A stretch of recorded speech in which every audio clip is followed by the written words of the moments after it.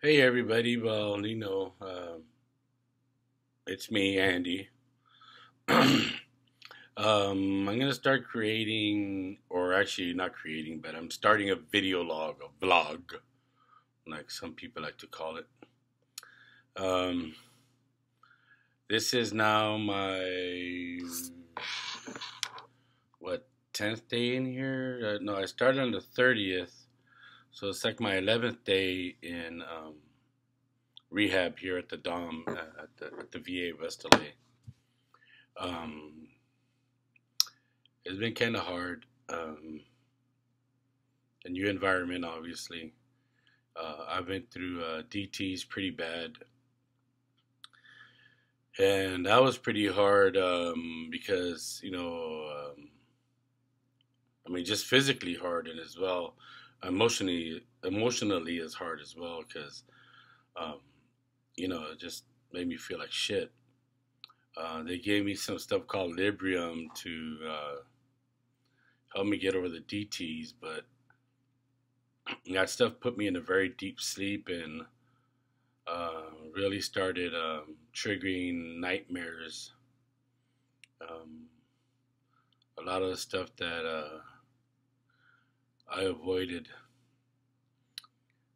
I guess, by using alcohol or what have you. You know. So anyway, I just been trying to create get my feelings out.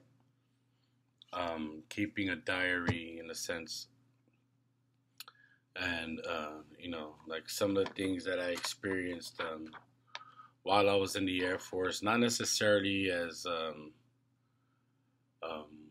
in service, I don't know if you guys have read my post, or I don't know how many of you are actually friends of mine on Facebook, but I was working at Riverside County a long time ago.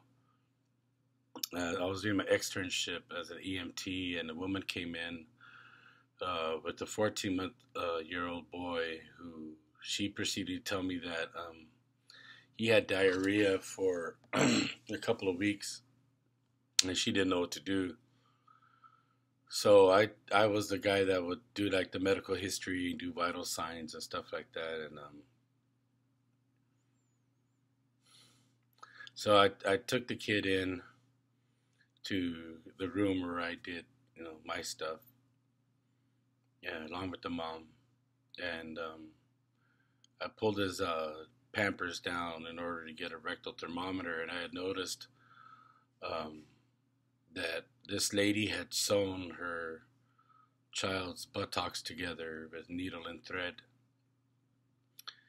and he had gangrenous pustules like all over his butt, and it smelled really, really bad.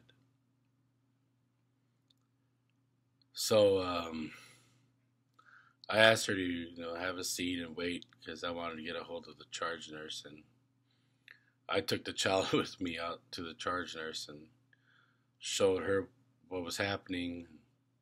Being that this was a county hospital, there were deputies there, so she summoned a deputy, and the three of us walked back into the vital signs room, which is what they called it,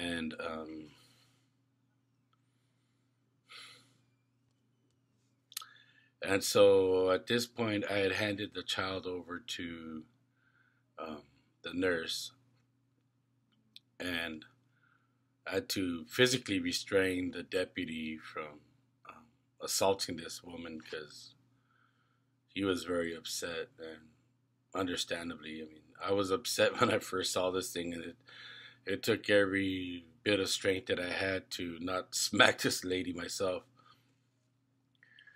Um, that child lost about 60% of the muscle tissue in his backside and almost died as a result of this gangrene going through his system. It's something that I suppressed for a very, very long time. And it's still very hard for me to talk about it. There's times when When I dream about the smell of rotting flesh. And I don't know if you've ever smelled rotting human flesh, but it's not particularly pleasant. So I'm trying to work through these emotions and some of the, um, I guess you would call trauma that I experienced. Um, this is one of the, I think that was the only time I ever cried at work. I mean, I just had a straight breakdown because I just couldn't believe that someone would subject a child to that type of treatment.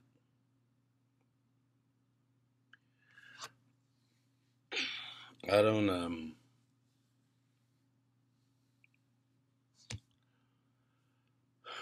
I don't know like where I'm going with this, but it's just something I need to put out there because I feel like I'm going fucking crazy, and I am actually terrified to go to sleep. Um,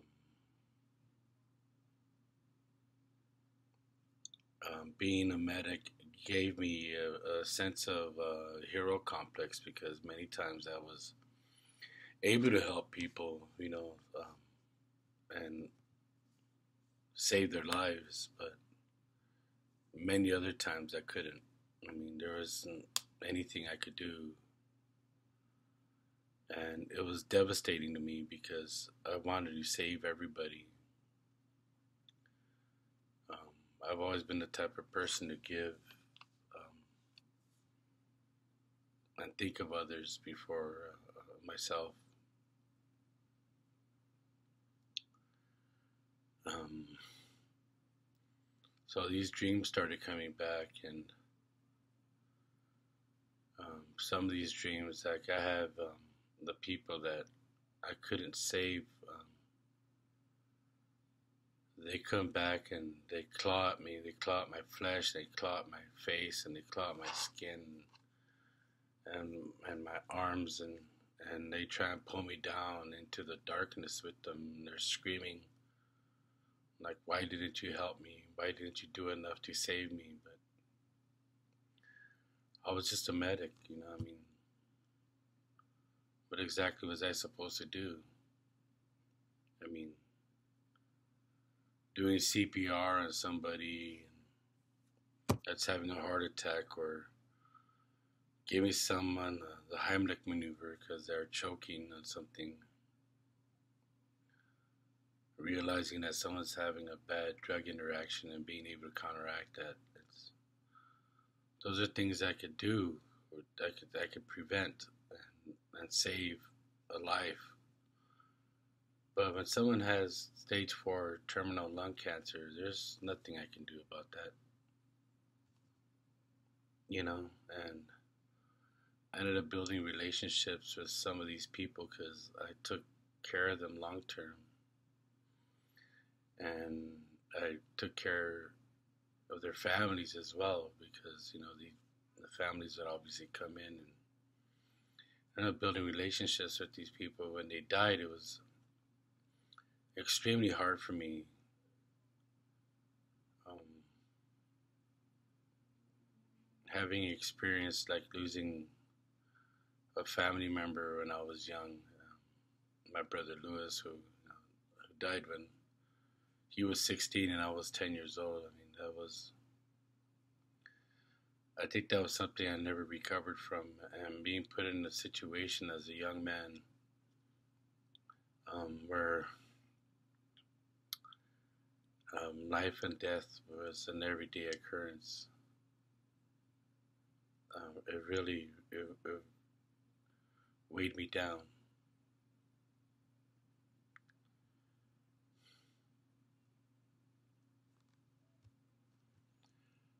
I don't know what else to say, but I don't want to I don't want to think about that stuff anymore. I can't do it. I can't do it anymore. I'm terrified of sleeping. I'm terrified of my dreams. And I'm terrified to be alive. Because I don't know how to deal with this anymore. So, I'm just gonna call this a cut. And I